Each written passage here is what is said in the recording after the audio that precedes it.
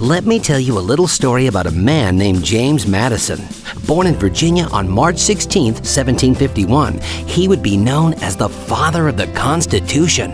Madison graduated from what is now Princeton University. 24 years later, he married Dolly Payne Todd and together raised one child. Considered one of America's founding fathers, Madison penned the U.S. Constitution, Bill of Rights, and much of the Federalist Papers. He also came up with the concept for the 3 branches of government we still use today. Madison was the nation's 5th Secretary of State and 4th President, making him the first president to serve in Congress. He supervised the Louisiana Purchase, Embargo Act of 1807, War of 1812, and helped form a political party. Today, Madison's name lives on, including 2 Navy ships, the capital of Wisconsin, and the $5,000 bill. On June 28, 1836, James Madison died at his family's estate in Virginia.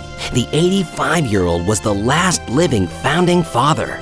And there you go, a little story about a man named James.